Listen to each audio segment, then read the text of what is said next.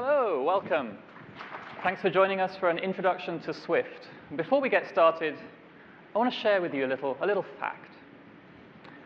So we announced Swift yesterday at the keynote. And as part of the announcement, we made available to you this document. It's the Swift programming language. It's a guide and reference to the language. And it's available in the doc viewer online, but also in the iBook store. And something really remarkable happened. From the time that we made it available yesterday, we've had 370,000 downloads. So yes, thank you.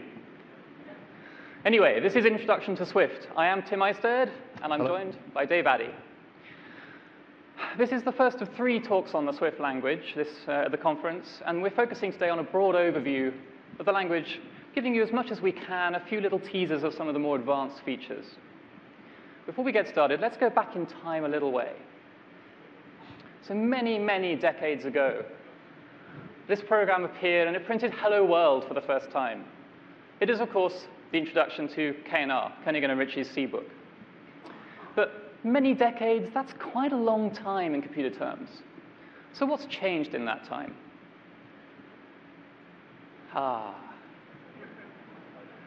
This becomes much shorter in Swift. Yes, thank you. So what's happened in this time? Well, we've got rid of the include statement. There's no need to bring in the standard library. It should just be there. We should just be able to print, and it should just work. What about main? Well, this entire slide, this single line of code, that is a complete program right there. And for something like this, we shouldn't need to have to specify, this is the entry point for the app. So we don't have to. Because when it's not a function, we're not returning any random value anymore. And last but not least, no semicolons. So that's Hello World. It's a very simple app. It's a little bit simpler than what we all write day in, day out. So what are we going to cover today? We're going to focus on syntax and some key areas, how Swift makes your code safe, makes it much easier to read, write, more concise, look at some of the modern features we've introduced, and the consistency between declarations and all of the syntax that we have, and of course, how Swift gives you extra power to do things. To kick us off, I'm going to hand over to Dave Addy to take us through the basics. So I'd like to start with some of the fundamentals of the Swift language. Let's start with something really simple. Let's define a variable. So we do this with the var keyword, then the name, language name in this case, and a colon and the type. And this colon appears quite often in Swift. This means is of type. So language name is of type string.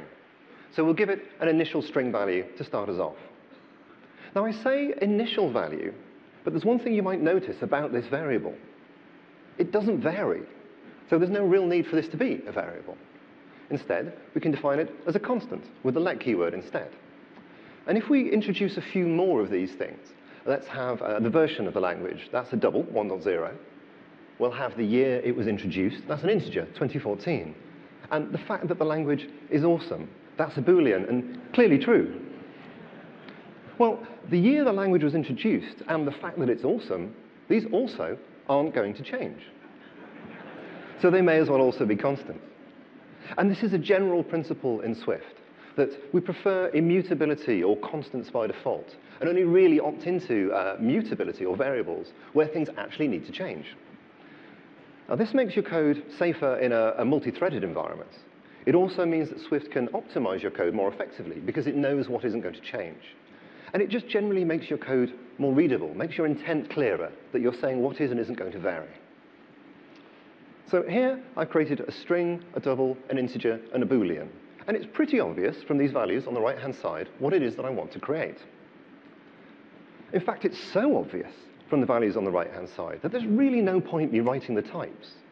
And in Swift, in many cases, you don't need to. Swift uses type inference to look at the values on the right-hand side that we've assigned and work out what type these things should be. Now, this makes code safe without the effort. This means all these constants and variables are explicitly types, but you don't have to write a ton of code to get those types in place.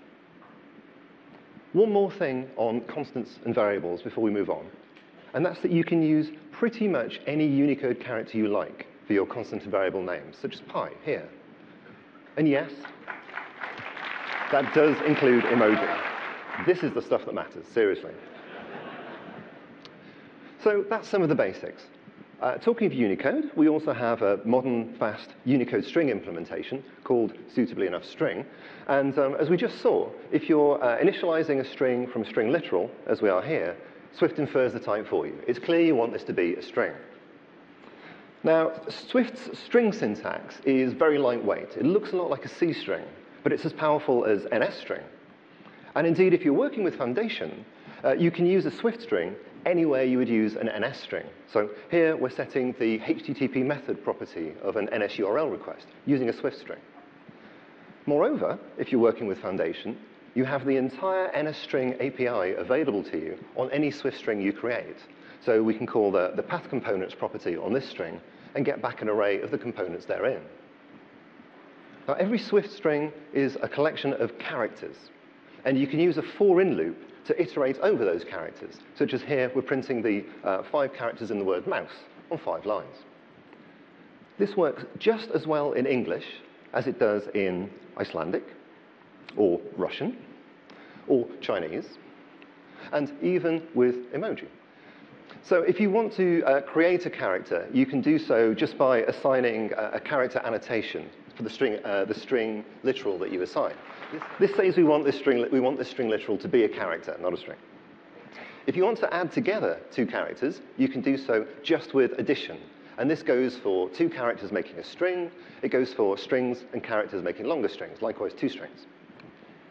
But sometimes we want to make more complex strings than just addition. So let's say we want to take these 2 constants, a and b, which are inferred to be integers from these default values of 3 and 5. And we'd like to make this string, 3 times 5 is 15, but in a way that would work for any values of a and b that we pass in. Now, Swift has a really elegant way to do this, a really powerful way of writing these kind of more complex strings, known as string interpolation. And this is how it looks. And we can insert constants and variables, and even expressions, such as 3 times 5 here, directly within a string literal, just by wrapping them in parentheses, escaped with a backslash, and it's really clear what this string interpolation will make when it's evaluated. It makes exactly the string we'd expect. And this works with any value of a and b. Now, you might be wondering, does Swift have a mutable string type? And the answer is, actually, it doesn't need one. Instead, string mutability is a case of working with a variable, in which case the string can change, such as adding another string on the end. Or alternatively, working with a constant, in which case the string can't change. It's actually a compile time error to try and add another string onto this constant string. So that's string. What else do we have? Well, we have collection types, array and dictionary. And in the same way we saw you can use a Swift string and an NS string interchangeably with APIs, you can use an array anywhere that takes an NS array, and a dictionary anywhere that takes an NS dictionary.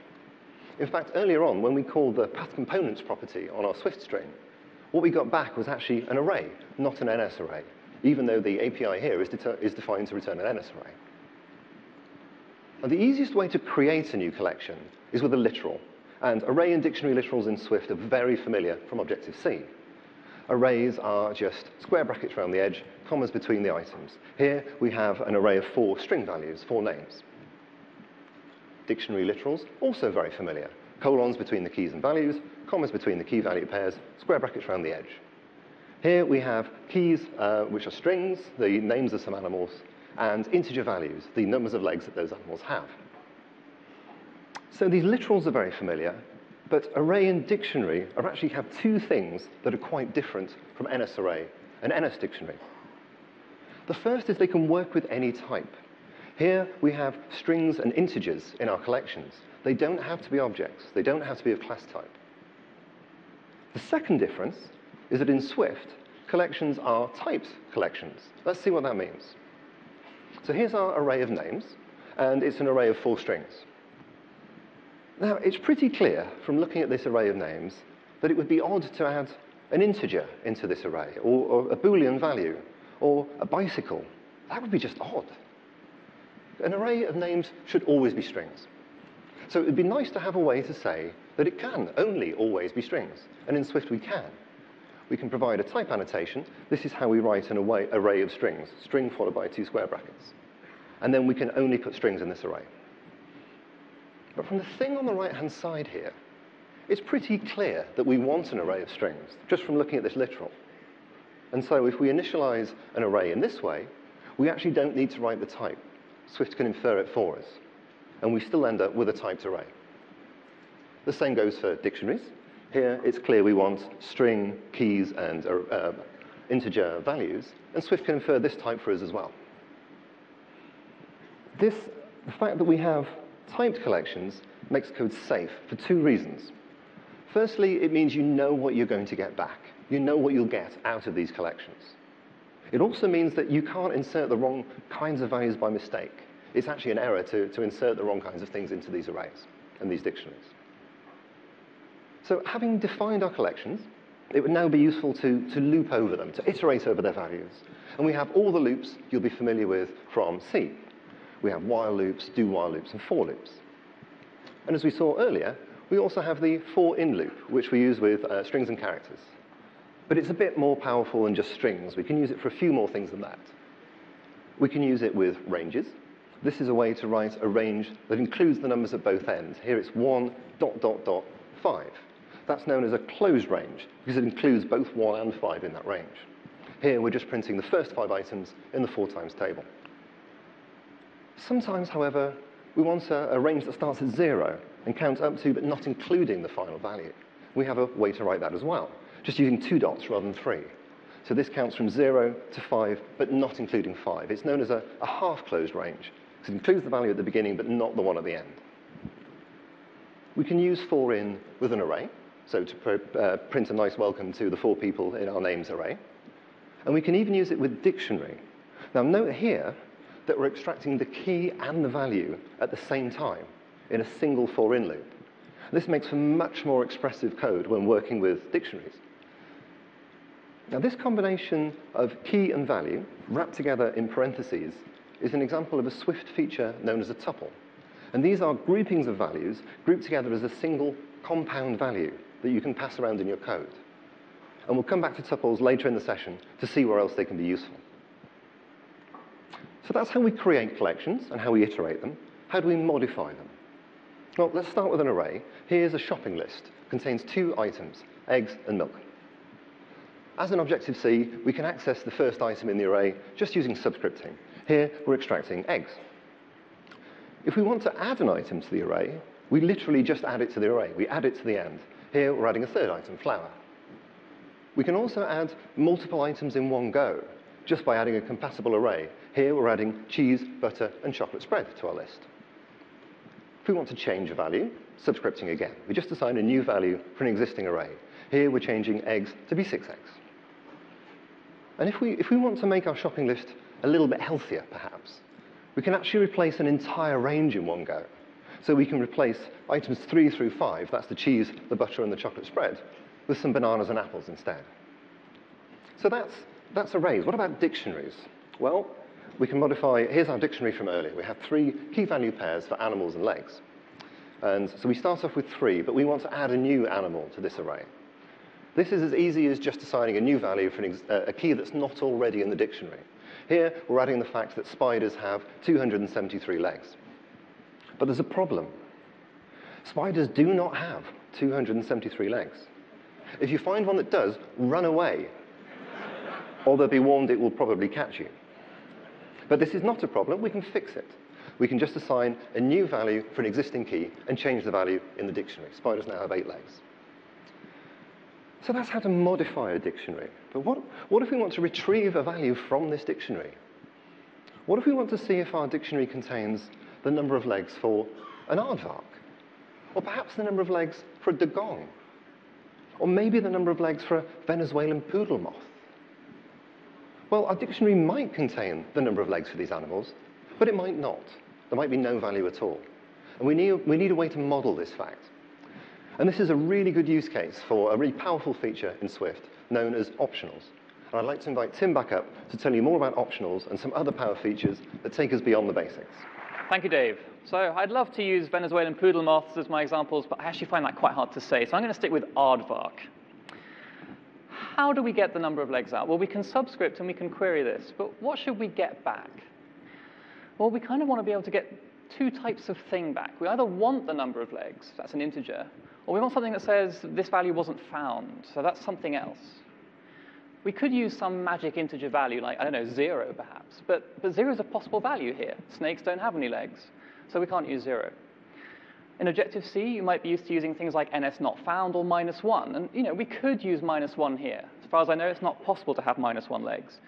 But we could be using an example where -1 was some kind of value we wanted back. So wouldn't it be great if we could use some kind of value that didn't take up one of the possible integers? Well, yes, in Swift we do this with an optional. So an optional integer, indicated here by int ? means that we either get an integer back or we get nothing at all. So what does nothing at all mean? Well, nothing in Swift is represented by nil. It's very different to Objective-C nil. It means nothing. It means no value at all in some optional value. So we can test to see if this possible leg count is nil, to see whether the animal was found. And if it is nil, then the animal was not found. What if it had been found? How do we get this value out? How do we get that integer out of the optional integer? Well, we do that by forcing the value out using the unwrap operator. That's the exclamation mark here. So what I'm saying is set the constant leg count to the underlying value inside possible leg count.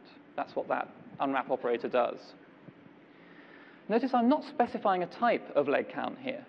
I don't need to, because this is an optional int. The compiler knows that it's an optional int, and when I'm forcing that value out, I get the underlying int. So leg count here is an integer.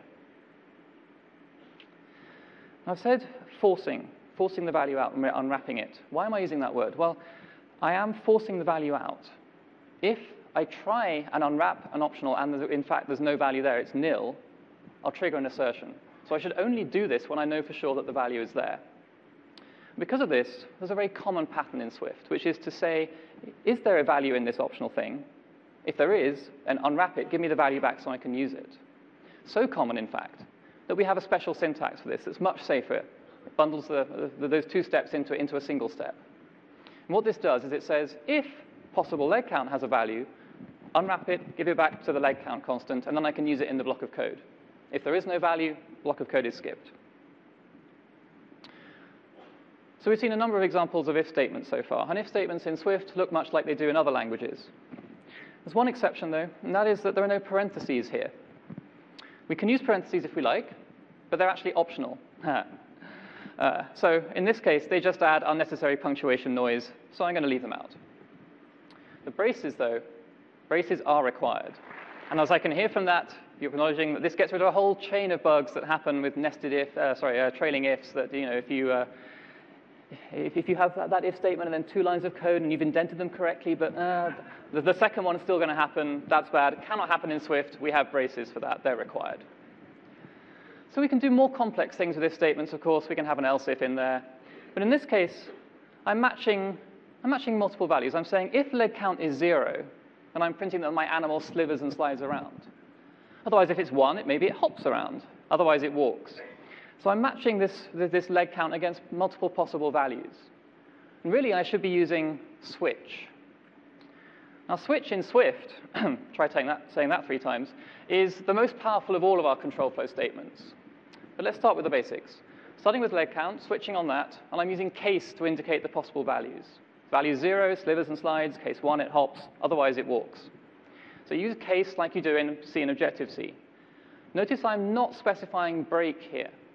Cases in Swift do not automatically fall through. I am also not limited to just matching against integer values. In Swift, I can match against objects, or indeed any values I like. Imagine this is an IB action method, and I'm tracking which object a user has interacted with. So I can switch on the sender, match it against different outlets, and print a suitable message. So I can match on objects. Let's go back to integers for a moment. And in Swift, I can be much more expressive.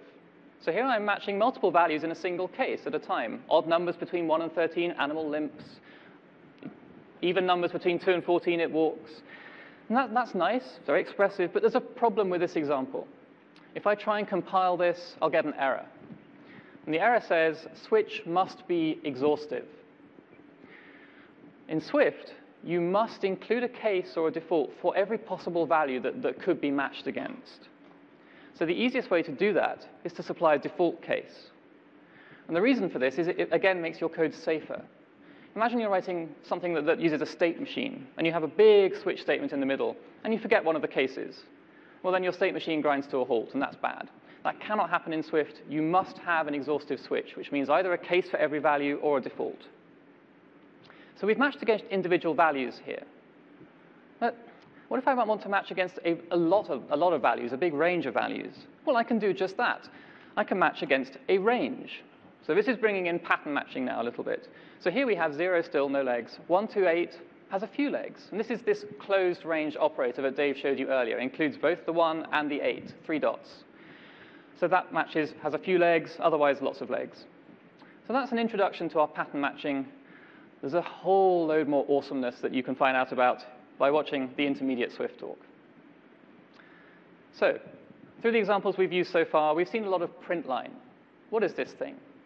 This is a function. It's defined in the standard library, and it prints some value to the console. How do we define our own functions?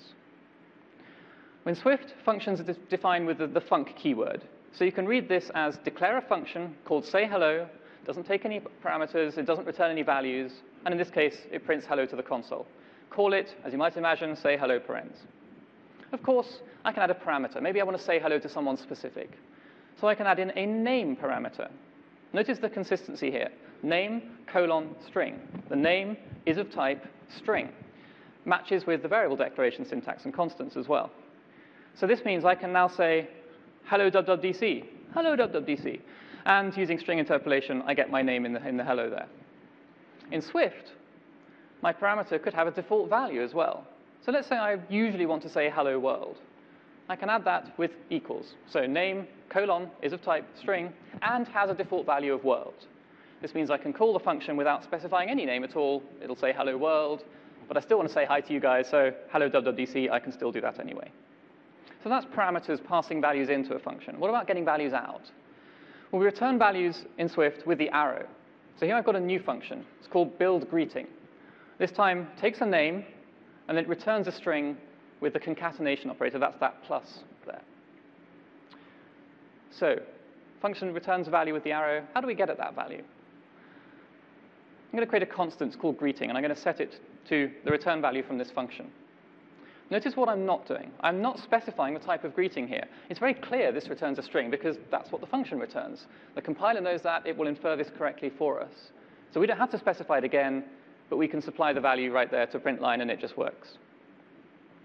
We talked about returning a single value. What about multiple values? Well, in Swift, we can return multiple values with this tuple thing that Dave introduced earlier. What is a tuple? Well, a tuple is just a grouping of values. And they can be of any type and any number of values that you want. In this case, first tuple, 3 double values. Otherwise, could have an int and a string if I like, or int and a string and a double, any combination of things that you like. Why do I want one of these? Well, it's not a replacement for a full-blown data structure. Sometimes you really want a class or a structure to be most explicit. But tuples are really useful when you just want to pass multiple values around very simply, such as when returning multiple values from a function. So in this example, I have a refresh web page function. It goes out, refreshes a web page, and it gives me back the status code. That means an integer code and a string message. And they get bundled together. So I return that with a tuple, parens, int, comma, string, parens. How do I get at those things? How do I use them? Let's create a constant. This time I've got 2 names, also in parentheses, with a comma in between. And those get bound to the values that come back from the function. This means that I can then use them individually and print them out separately. So we've decomposed the tuple with these names. Again, notice that I haven't specified types here. Return of the function is obvious. We've got 2 values coming back from there. They're an int and a string. So these map to the names, and the compiler knows it's an int and a message right there. Sorry, an int and a string. You've seen an example of this decomposition already. That was when Dave was showing you enumeration of a dictionary. And the way that we give you the key and the value in one go is for each iteration through the dictionary, you get back a tuple pair containing the key and the value. So these names here, these bind into those returns, and then you can use them individually in the for statement. So tuple decomposition is one way to get these values out. There's another one. And that is we can actually name the values in the tuple. So I've got this int and a string, but it's not entirely clear what they are. What about if I could name them? I'm going to say I have a code which is of type int and a message which is of type string.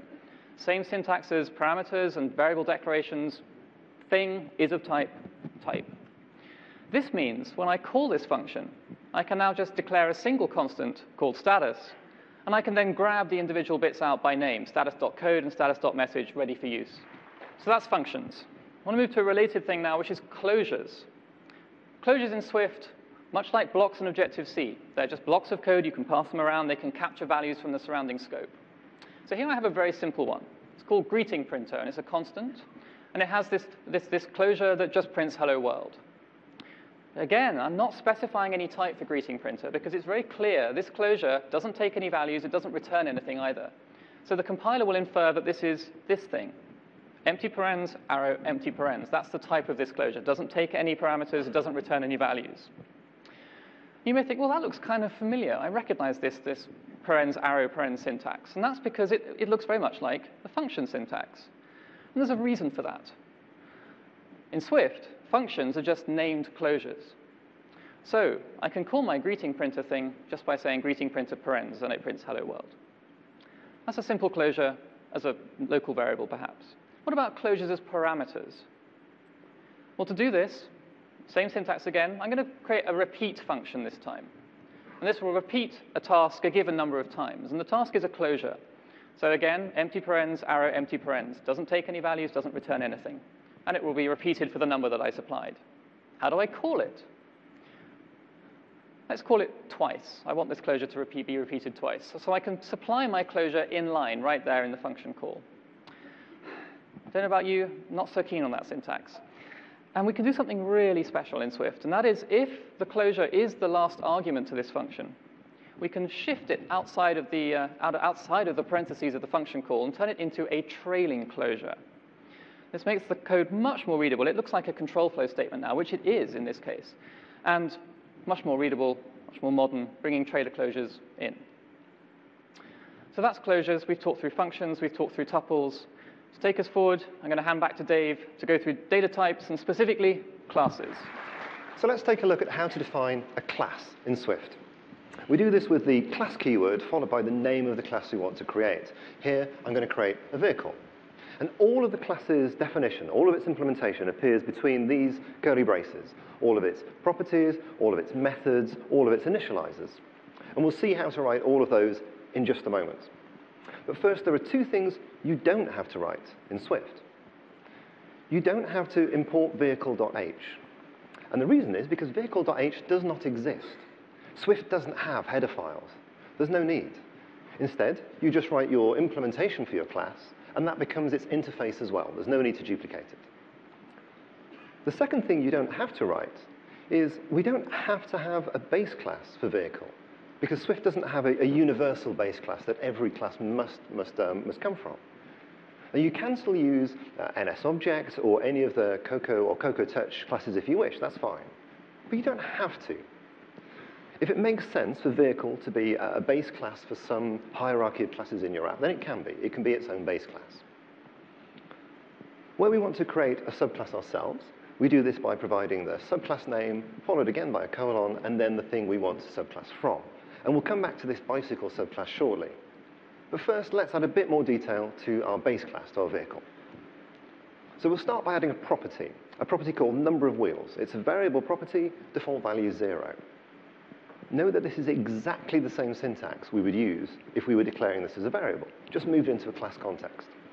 Here, we've made it be a variable property, what we'd call a read-write property on Objective-C, but it could be a constant. In this case, and we just use let, same as we would do for a normal constant. But we'll keep it as a variable for now, because we want to change its properties, change its value for some subclasses. Now, big difference that we have in Swift from Objective-C is that we don't have any distinction between instance variables and properties in Swift. They are one and the same thing. And in fact, this, var number of wheels equals 0, is all you have to write to define a property. Swift provides the backing store for you. You don't have to define it yourself. And it handles all access to that backing store for you as well. Now, in this case, where we're just storing a value, these are known as stored properties. But we do have a second kind of property as well, known as computed properties. Let's add one of those to our vehicle class. So this is a computed property that provides a description of our class, just a string description of the number of wheels it has. Note that computed properties don't have a backing store. Instead, they generate or calculate a value when they're called. And to write one, we provide the type that we want this property to have, and then just return a value of the appropriate type. Here, we're using string interpolation to return the number of wheels. Now, in this case, I've provided a read-only computed property, which is why it only has a getter here. But I could also provide a setter as well, if I wanted it to be read-write. It doesn't really make sense for this description to be read-write, though. It's generated based on other properties, so I'm going to keep it as a read-only property. Where a computed property is read-only, you can actually lose the get and the braces and just return a value directly from the outer description of the computed property. The end result is the same. You just don't have to write that extra level of nesting. Note, however, that computed properties, even read-only ones, do need to be defined as variables. Even though you can't set them, their value can change. It can vary, so they need to be variables. Now that we've created our vehicle and we've given it a few properties, let's create a new instance of that vehicle, which we do with initializer syntax. This is the name of the class, followed by a pair of parentheses, creates a new instance of this class. Because we provided a default value for our stored property, it's clear what to do when initializing this. Just set number of wheels to 0. Note that we didn't need to write alloc at the point that we created this instance. Swift handles all of the memory allocation for you. There's no need to write alloc. We also didn't need to write the type. Once again, Swift can infer the type we want to create. It's clear from the thing on the right-hand side that we want this to be a vehicle. As I mentioned earlier, we have these default values. Now, this means we actually haven't had to write an initializer at all, because it's just clear what to do here. It's clear to create a new instance, give it the default value of 0. Now that we've created our vehicle instance, we can use .syntax to access its properties, so to print its description, perhaps. And we can see that it has a description of 0 wheels. If we change the number of wheels to 2, we can see the description change. It now has 2 wheels. But it would be nice to create a class that always has 2 wheels by default, our bicycle subclass from earlier. So let's see how we do that, how we make it have 2 by default. Now, because we want bicycle to change the value of an inherited property, we do need to write an initializer. And this is how we do it. The init keyword followed by a pair of parentheses. And these can contain parameters, so you can use parameters to customize your initialization. And they look just like the function parameters Tim showed earlier. But we're not going to use them in this case. We're just going to use a new value of 2. Now, because we're changing an inherited property, we do need to give our superclass a chance to set that property first, which we do by calling super.init. After all, it introduced the property, so we need to give it a chance to set an initial value, which we may then use to modify the value we use. After we've done so, we can change the value. We can set it to 2. Now, we'll go into a lot more detail on initialization in the intermediate Swift talk. But for now, one final thing to note. Swift initializers don't return a value. Rather, their main role is to make sure that every stored property has a value by the time that initialization completes. So now we have that set up, we can create a new bicycle. We can print its description, which we've inherited from vehicle, and see it has 2 wheels by default. All bicycles will now have 2 wheels. So that changes the default value of an inherited property. But what if we want to change its behavior? What if we want it to do something different every time it's called? For this, we override the property. We'll create a new subclass of vehicle called car, give it a new stored property called speed, initial value of 0.0, so inferred to be a double. And we'll add an initializer that sets the car's number of wheels to be 4 by default. Same approach we just saw for the bicycle. So to override our description, in this case, I'd like to add the speed onto the end of the description. We just write the property in the same way as we did before. So we have the same name and the same type. But to do the override, we add the override keyword on the beginning. This makes the override safe for 2 reasons. Firstly, it makes it clear we want to provide an override. We haven't just accidentally written a property that has the same name and the same type as something in our superclass that maybe we didn't even know about. Moreover, it actually prompts Swift to go and check that this property exists somewhere in our superclass chain. So there definitely is something with the same name and the same type. So our override will do what we expect. In this case, we'll just call the super description to get the number of wheels, and we'll add an extra bit of text on the end that shows the speed. So if we create a car, we can see that the description defaults to 4 wheels, 0 miles per hour. And if we change the speed, it updates. It now includes the new speed as well. So that's a way to change the behavior of inherited property, but maybe sometimes that's a bit overkill. We don't want to change how it works. We just want to know when it changes and what it changes to.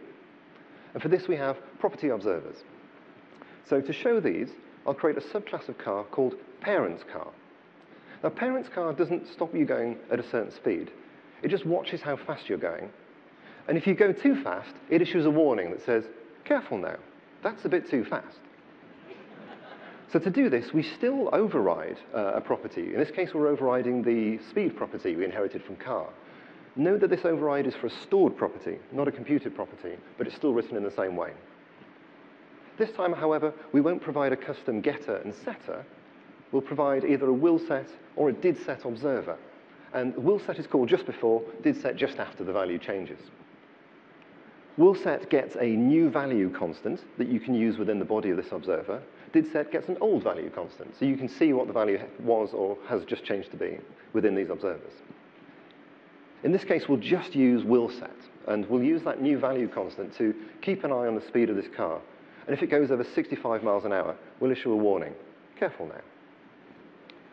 So that's how we add properties. What about methods? How do we add methods to our classes? Well, here's a simple class called counter. Just keeps track of how many times something has happened. Does this with a stored property called count. And in the same way that this stored property looks just like a variable, methods in Swift look just like functions, the ones that Tim introduced earlier. Here, this increment method looks just like we'd write a function of the same type. In this case, it just adds 1 to count each time it's called. If we make it a bit more complex, if we add a parameter, again, it's just the same as the function parameters we saw earlier. Note that when we refer to count here, we don't have to use self.count inside the method because it's clear what we're referring to. There's no ambiguity here. The one time we do need to use self is if we have a method whose parameter name is the same as a property name. Here we have a method with a parameter called count. So in this case, we use self.count to refer to the property and count to refer to the parameter. So that's how we create classes, how we give them properties, how we give them initializers, and how we give them methods. I'd now like to invite Tim back up to take us beyond classes and to show some of the other data structures you can create in Swift to make the building blocks of your apps. Thank you. Thank you. So, beyond classes, where should we go next? Let's go to structures. Structures in Swift are defined using these struct keywords. So here I'm going to define a couple, maybe 3. I've got a point, it has an x and a y coordinate, size with a width and a height, rectangle with an origin and a size. And with structures, I get a very handy member-wise initializer by default. This means it's really easy to create instances of these structures just by supplying values for the properties in line. So I'm supplying an x and a y, width and a height, point and a size for the rectangle. If I really wanted to, I could actually provide custom initializers in my structures. To find out more about that, check out the intermediate Swift talk. OK, so this is a simple structure. It has an origin and it has a size. Those are two properties. It would be rather nice if I could add an area to my rectangle. That sounds like a computed property. So can we add one of those? Yes, we can. So here is an area property on my rectangle. Just returns the width times the height. OK, properties are great. But what about methods? Sometimes I want more than just a property. Well, in Swift, a structure can have a method as well. So here I have an is bigger than other rect method. And I can pass in a rectangle and return a value back that indicates whether it's bigger than the other one. So structures in Swift, incredibly powerful, a lot more functionality than you're used to in C. So that raises the question, what is the difference between a structure and a class? Here's a couple of examples. We've got a rectangle, that's at the moment a structure, and we've got a window. It's a hypothetical window class that refers to some user interface object. How do you determine whether you want a class or a structure, given that you've got a lot of the same functionality? Well, there are 2 primary differences between classes and structures. The first difference is that structures cannot inherit from other structures. The second difference is how values are passed around. So let's look at our window. I'm going to create a window. That means I get a window object. Right now, this is a reference to that object. But what if I declared my window as a structure? Well, structures are passed by value. That means the values are copied when they're passed around. So my setup function here would get a copy of my window. That seems weird. What would happen? Well, I'd probably get a second window on screen, and that doesn't feel right at all. So a window, it should be a class, because classes are passed by reference in Swift. And that means my setup function gets a reference to the window that I gave it. It's a reference to this object. OK, so that's classes. What about structures? Well, let's look at the frame of the window. It's a rectangle. And I want to get this frame. I want to do something to it, and I want to use it somewhere else. So I'm going to extract it into a variable new frame. What happens if rectangle was actually a class?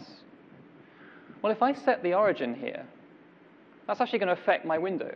Clearly, that's not what I want to do. I just want to change this and use it somewhere else. And it's covering up my slide, so clearly bad. So Windows frame is a rectangle, and the rectangle, that should be a value type, a structure. Structures are passed by value. They're copied around when they're passed around. So we talked about the difference between reference and value types. Let's look at constants and variables with these things in mind. Let's say I create a window, and this time I declare it with the let keyword. That means I have a constant window reference. What does that really mean? Well, it means that I have a reference to a window object. But the window object isn't affected by this constant. It's only the reference that is. So I can still change my Windows title quite happily. I can still set that to hello, and it just works. But it's a constant reference. That means if I try and connect this reference to a different window, I'll get a compile time error, because I cannot mutate a constant, and I'm trying to mutate the constant reference here. What about value types? Let's start with a variable. I'm going to create a variable point. And for a value type, try to think of it as a big value in and of itself. The whole thing is a value. So a point is an x and a y coordinate. So this point 1 has an x and a y in there. If I change my point 1x, that's going to update that value and set it to 5. And that's fine. It's a variable. It can do that. But if I use let to declare point 2, the entire value is now immutable. That's now constant. That means I cannot set point x, the x coordinate there, because I cannot mutate a constant. The entirety of that value is constant. So whether or not I can mutate my value type depends on the declaration used. So what does that mean if I want to add some kind of a method to my structure that changes it? Let's say I want something that moves a point to the right by a given number. Well, that's changing the value, so I shouldn't be able to do this on a constant. If you do want to do this, then you must declare the method as mutating, and it tells the compiler that you're changing the underlying value. That means if you declare a point with a constant in this case, and you try and move it to the right, you'll get an error because you cannot mutate a constant. Structures, that's one example of a value type in Swift. Another one is enumerations. So enumerations in Swift can have raw values, much like C. So here I have a planet enumeration, and it has a raw value of int. So I'm using a 1-based index. Mercury is the first planet. Venus is the second. I could use 0 if I wanted, but I want 1. So Earth must have some value. How do I determine what that value is? Let's create a constant Earth number, and I'm going to set it to the raw value of planet.earth, and that will give me back 3. That's how I get the raw value back out. So I can use integers as an underlying value. But in Swift, I can use other types as well, such as a string or maybe a character. Here I can now name the tab, line feed, and carriage return characters using an enum. But sometimes it doesn't make sense to have an underlying value at all. Sometimes the cases are just values in their own right. So here I have a compass point. It has north, south, east, and west. There's no real number or string that really makes sense to tie to these. So they're just values. They're just values in themselves. So how do I work with them?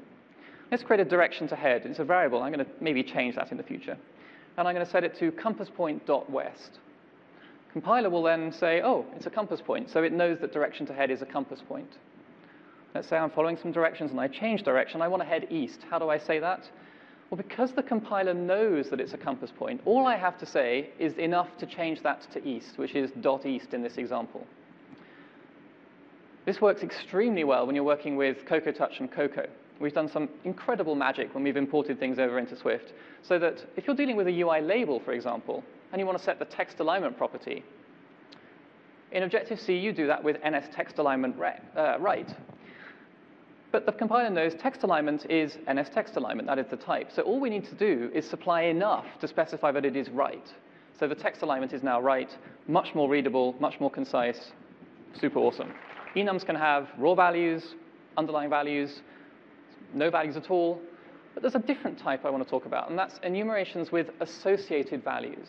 These are rather like discriminated unions. So to give you an example, let's consider a train. Trains are usually one of two things. They're either on time, sometimes, or they're delayed. If they're on time, they're just on time. But if they're delayed by a number of minutes. So in this case, we have int in parentheses after the delayed case. And this says that I want to be able to catch both either on time or the delay and the number of minutes that it's delayed. Let's see how we work with that. I'm going to create a status variable, and I'm going to set its initial value to train status.onTime. Trains very optimistically always start on time. But as we all know, sometimes stuff happens and they get delayed. And so we can change that just by saying, hey, it's now delayed, and we can supply the value 42 minutes right there. So that's an associated value. Very powerful, but we can do more than this. I'm going to add a little bit more functionality to my train status. And I'm going to start by adding an initializer. This means that when I declare something that uses this train status, it will automatically get the on-time status by default. I'm not going to stop there, though. Let's add a computed property called description. This time, I'm going to determine what the value is and then give back a string that means something sensible. So if it's on time, it will say on time. If it's delayed, I'm going to grab the number of minutes that it's delayed by binding minutes in here to the number, and then I can build a string using that with string interpolation. So enumerations are hugely powerful here. How do I work with this thing once I've done this? Well, now I can declare it with status equals train status parens. That will give me an on-time status by default. So if I print the description, it will say it's on time, but then it gets delayed. And so I can set the delay. And now when I call description, it will give me delay by 42 minutes. But this status is very much tied to a train. It's very likely that the only place we really use this in our app is inside some kind of train class. It seems a bit of a shame to have it just floating around for anyone to use, or at least making it super easy for anyone to use. Wouldn't it be nice if we could tie our status into the train class itself? Well, in Swift, we can do that by nesting the type. So we can put our status inside the train class, nest it right there. So now it's just called status because it's inside the train. Set up as before. I can still have a property on my train that is of this status, and it will be set to on time by default, and we can just use it. So we can nest types in Swift. Let's move on to more power.